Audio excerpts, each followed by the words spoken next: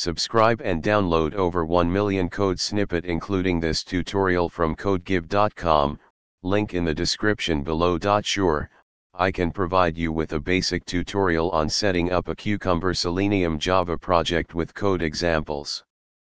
Please note that this is a simplified example, and in real-world projects, you might need to customize it according to your specific requirements. Create a new Maven project in your preferred IDE. Add the following dependencies to your pom.xml file for Selenium and Cucumber. Create a feature file, src/test/resources/features, with a simple scenario. For example, search.feature. Create step definitions, src/test/java/stepdefinitions, for the steps mentioned in the feature file.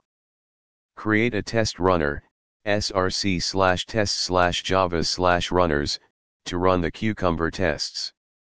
Run the TestRunner class to execute your Cucumber tests. That's it. You have set up a basic Cucumber Selenium Java project. Customize the step definitions with actual Selenium code to interact with your web application.